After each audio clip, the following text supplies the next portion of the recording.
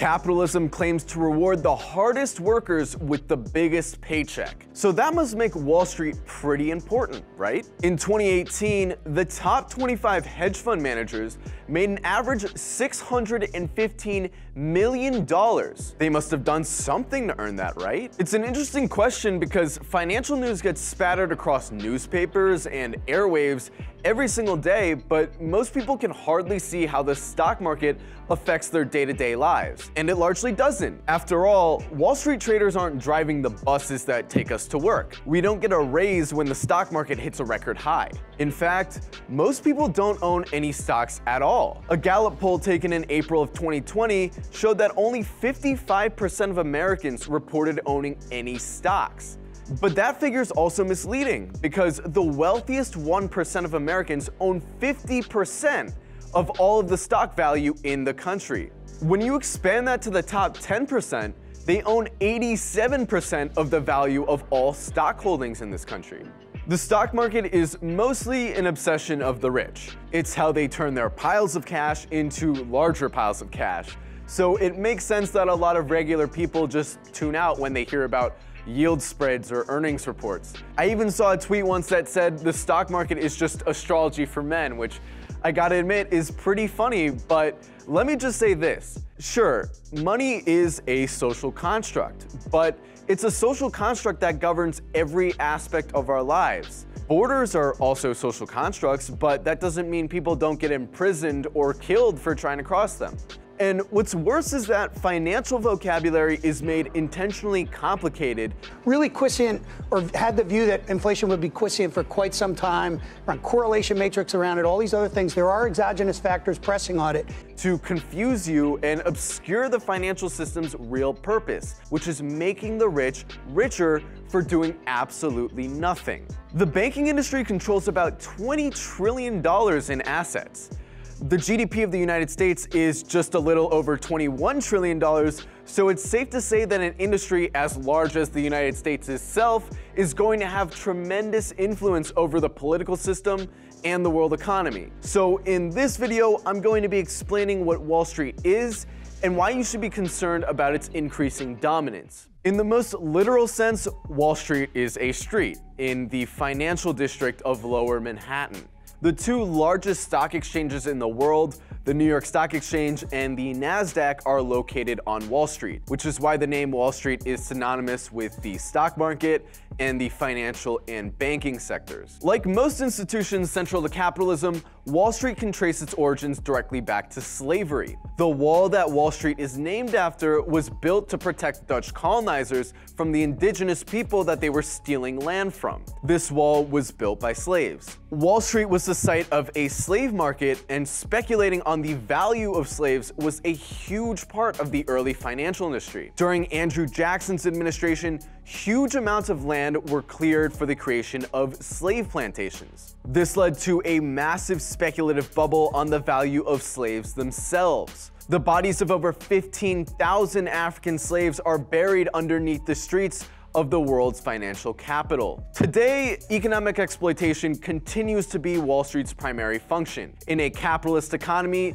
the private sector is responsible for making goods to meet people's needs. Producing goods requires a lot of money to pay for things like machinery, labor, raw materials, and so on. So private companies have to turn to investors to acquire funding. This is where Wall Street comes in. Wall Street is really just a bunch of rich people who provide money to finance things on the condition that they get a slice of future profits. This is why it's called the financial system. Most of this financing happens on stock exchanges. So what's a stock exchange? Well, like a labor market or a spice market, a stock exchange is a market for stocks. Stocks, sometimes called shares, are certificates that represent one's ownership over a company. Stocks used to be a really fancy piece of paper, but now they only exist electronically.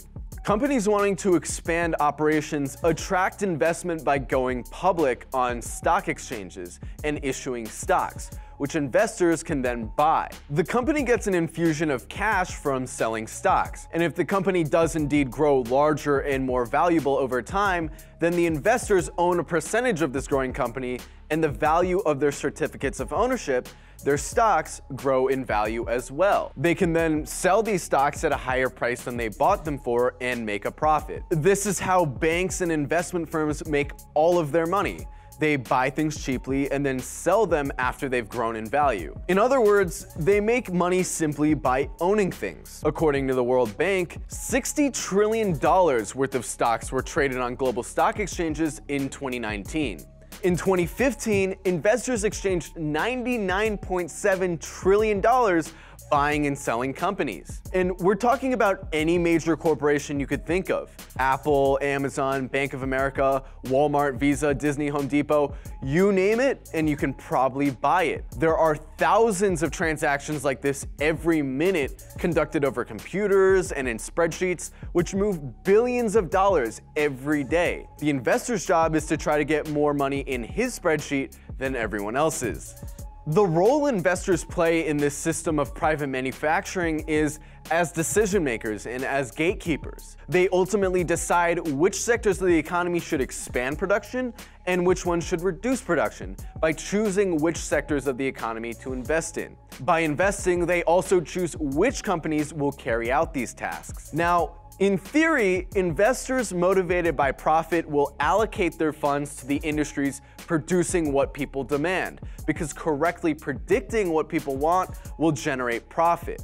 In theory, this creates a system where investors are incentivized to invest their money in the best businesses with the most successful models and practices. In theory, the companies that create the best products will rise to the top, and the ones that create inferior products will fail to attract investment and go out of business.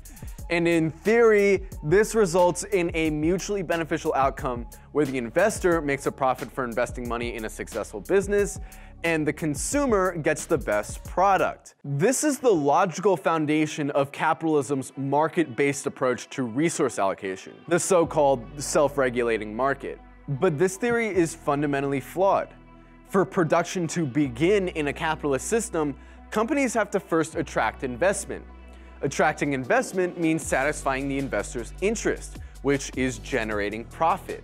To turn a profit, companies have to sell things for more than what they spend to produce them, which leaves companies with two options: either raise prices or lower production costs. This usually involves cutting wages, using lower quality production material, cutting corners on safety regulations, preventing workers from organizing unions, or just outright raising prices while changing little to nothing about the product itself. It's the best iPhone that we have ever created. This is iPhone XS. It is the most advanced iPhone we've ever created. The iPhone 11 Pro, and these are the most powerful and most advanced iPhones that we have ever built. Because investors are the ones with the money to finance production, they have the power to dictate the purpose of production, which they choose to define as enriching investors, which in turn gives them more money to finance production. See how it becomes this sort of circular, self-justifying logic? From 1979 to 2018, real wages for the median American worker have rose 12%. For the bottom 10th percentile, 4%. The wages of the bottom 5th percentile have actually declined.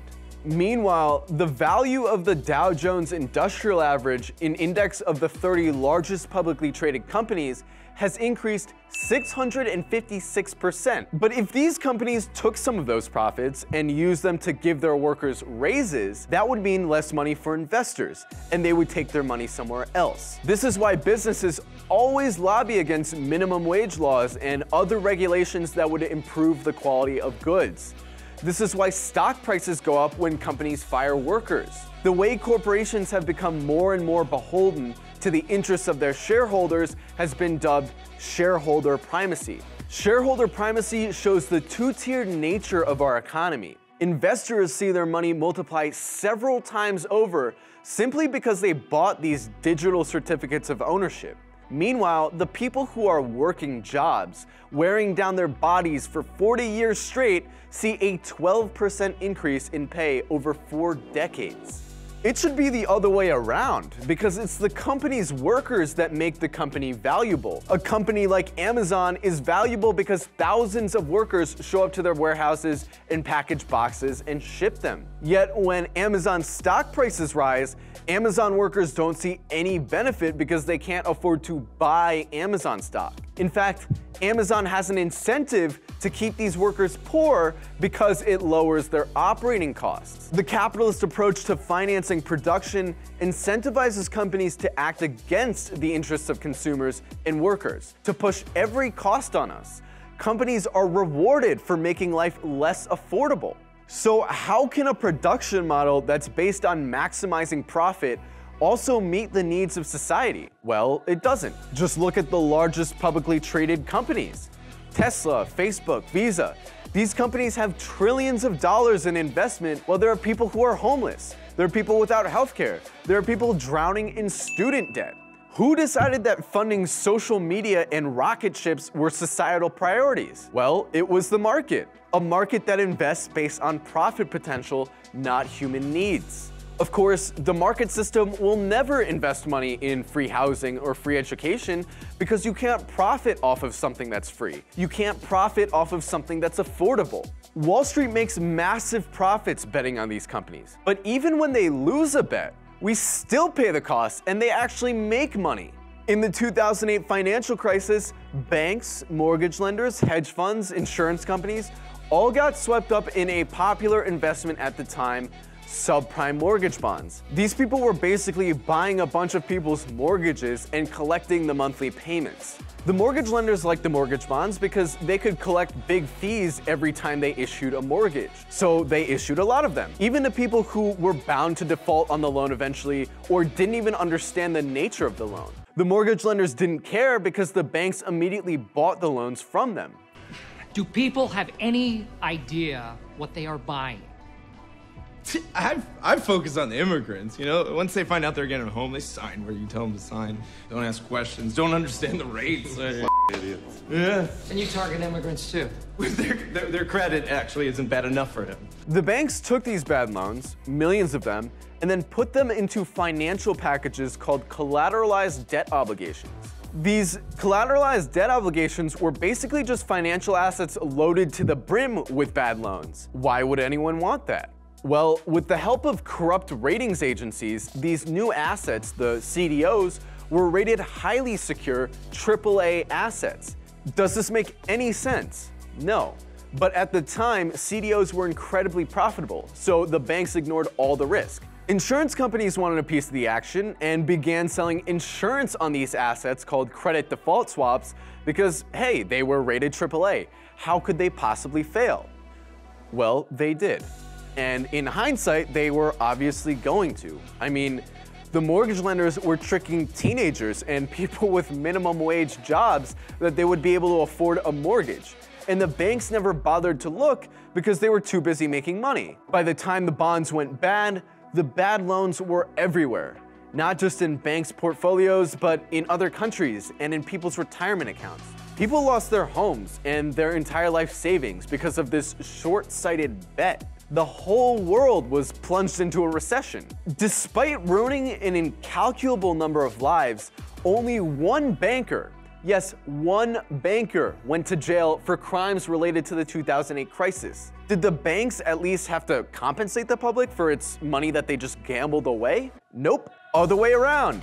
The public compensated the banks because the banks convinced the politicians that they were too big to fail. They made us pay for their stupidity. The total bailout of banks, including all of the financial assistance in the years following 2008, comes out to about $16 trillion. Again, it's this circular logic where the banks are too big for us to let them fail, so we have to give them trillions of dollars of our money, which in turn makes them even larger and more intimately connected to the financial system. When the investors were speculating on housing prices, the investors gave no thought to the fact that they were manipulating the value of a very real asset, people's homes. The financial system treats people's most cherished assets and livelihoods as simple opportunities to make money. Another example of this is when George Soros speculated against the value of the Thai currency, the baht, and triggered the 1997 Asian financial crisis. Soros makes huge bets on whole countries and economies. Last year, when he saw cracks in the Asia boom, he began selling the currency in Thailand.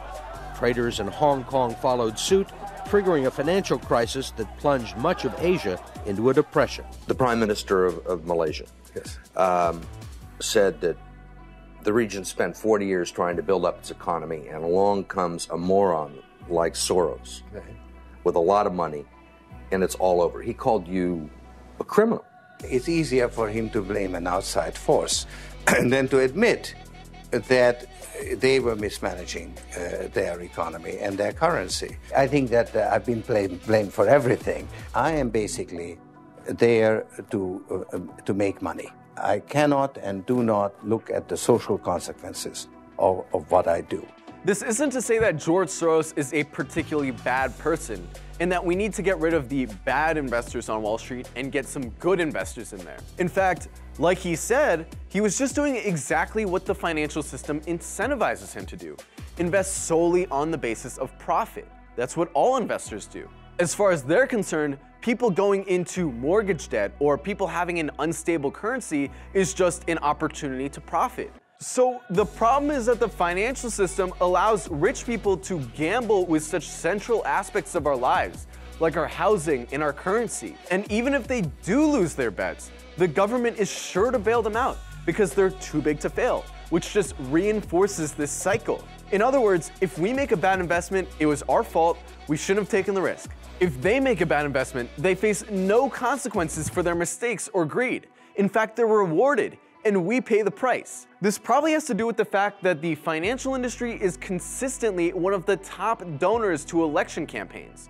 So no matter who's running in an election, the banks and hedge funds are guaranteed to have an ally in power. This is how executives at Goldman Sachs were allowed to become the Secretary of the US Treasury without anyone batting an eye. They're literally regulating themselves. So what should Wall Street look like then? Well, it shouldn't look like anything. It shouldn't exist. The financial system has nothing to do with properly allocating resources or providing average people a way to grow their wealth. The financial system exists to protect the dominance of the financiers. It exists to make the rich richer for doing absolutely nothing. If our goal is actually to build a system that meets human needs, we need a system where all human beings are allowed to participate. Decisions regarding the allocation of money and what kind of goods and services our society should prioritize should be made by the public, because these decisions affect all of us. After all, it's the labor of workers that generates corporate profits in the first place. If anything, they're the ones that finance production. They're the ones that make these companies run. The financial industry constantly tries to convince us that they're too big to fail and that our society would be much less prosperous without them. But who actually feels like they've prospered in the last few decades? Nobody. The only ones prospering are the people trying to justify the existence of this parasitic system. Of course, the investors and the owners are going to continue to say, "You need us." It's in their interest. But for the vast majority of us, I say, let's get rid of this system. What do we have to lose?